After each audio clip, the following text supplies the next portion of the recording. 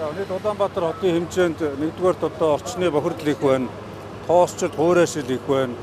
Тэгээд энэ хогтовчдын ажилчдын бас одоо энэ нөгөө байнга шүүр хурц юугаар нөгөө явган явж одоо гараараа бүх ажлыг хийдэг учраас бол бас тэр болгон цэвэрлэгээ үйлчлэгээ хийгээд боломж нь бол бас ачаал ихтэй байдаг учраас нэгдүгээр ачаалыг ажлын ачаалыг хөнгөвчлөх, хоёрдугаар тийм сүүлийн үеийн техникийн дэвшлийг одоо энэ хогтовчлтын үйл ажиллагаа нэвтрүүлэх, гуравт энэ техник хэрэгслэр одоо орчны бохирдлыг одоо богино хугацаанд цэвэрлэх, зам харгуу угаах.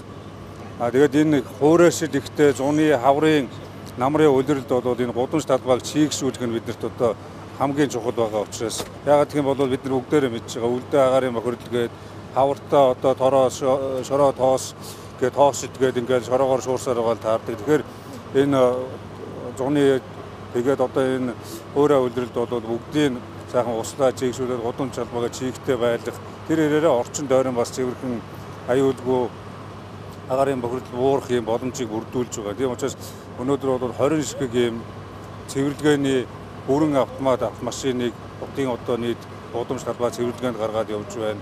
Дахиад 5 ширхэг юм чийгшүүлэгч машин орж иж хамгийн сүүлийн үеийн. Тэгээ заавал одоо гудамжны замын хөдөлгөөнд хөгжрөл учруулад байхгүй. Хөдөлгөөнд оролцсонгоо замаа угаачдаг, цэвэрлүүлждэг, чийгшүүлждэг ийм давуу талтай.